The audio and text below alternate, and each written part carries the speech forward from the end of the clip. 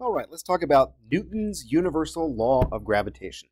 So you might remember from our discussions of Rene Descartes and Galileo Galilei that the idea of the Earth going around the sun. So let's draw the sun, right? Here's the sun, and then here's the Earth.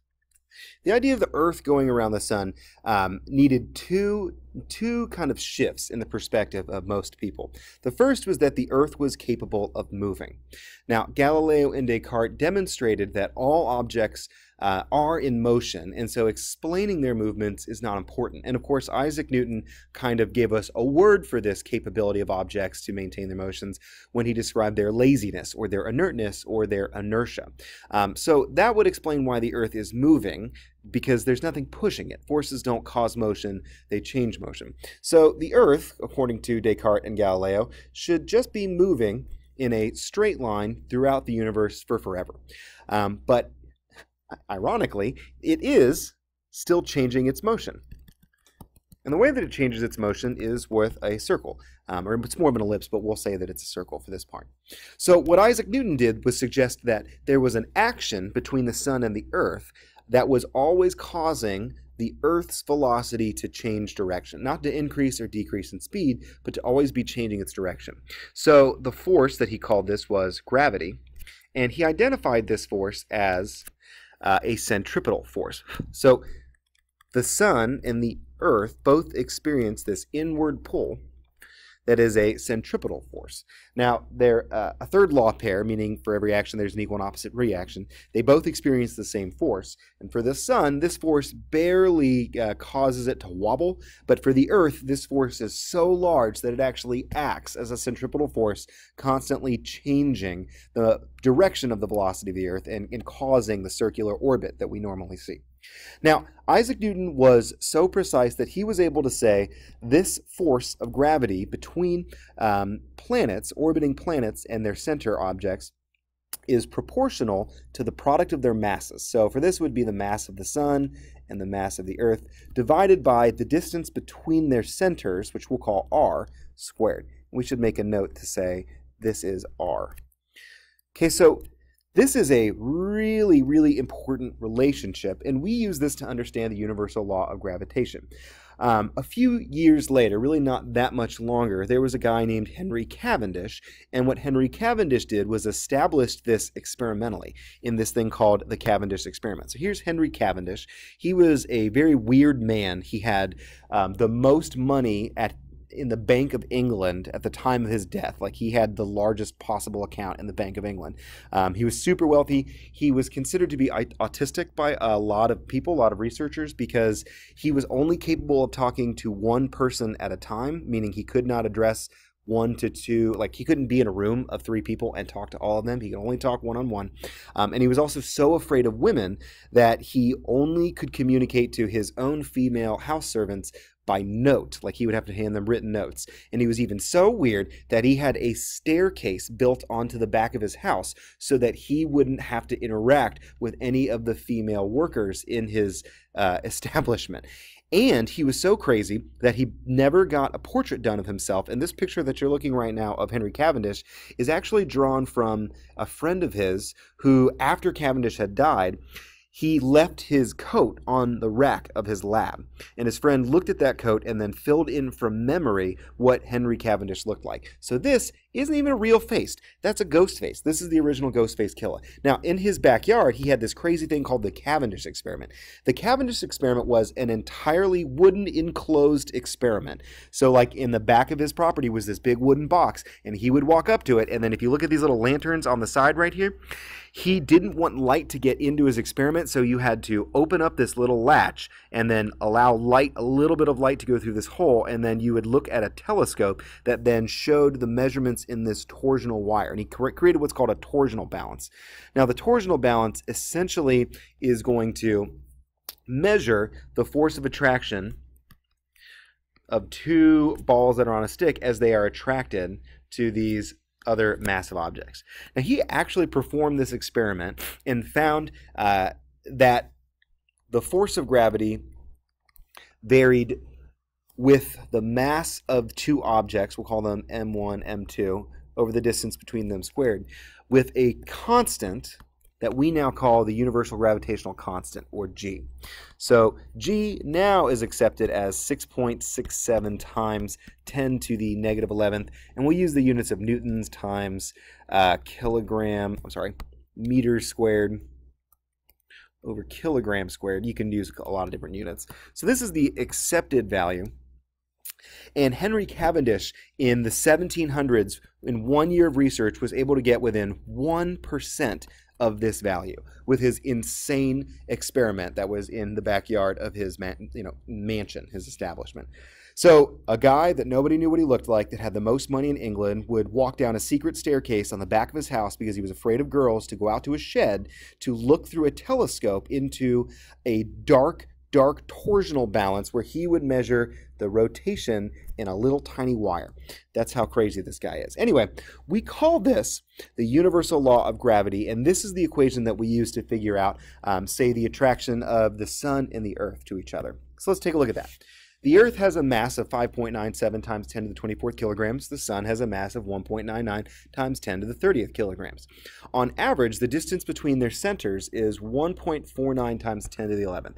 Let's find the force that the Sun experiences with gravity. So let's redraw our picture. Here we have the Sun, yay, and here's the Earth. Fantastic. And we know that the force of gravity is a shared interaction between the two. And the distance between their centers, r, is 1.49 times 10 to the 11th meters. Now this equation is really easy. If I want to figure out what the force of gravity experienced by either is, then all I need to do is take g and multiply it by the product of both masses divided by the distance between their centers. So this becomes 6.67 times 10 to the negative 11th newtons times meters squared per kilogram squared. So that's, g. Then we do the product of their masses, which is 5.97 times 10 to the 24th kilograms times, I'm already sick of this, 1.99 times 10 to the 30th kilograms, and then you divide that by the distance between their centers, 1.49 times 10 to the 11th meters, and you square that value.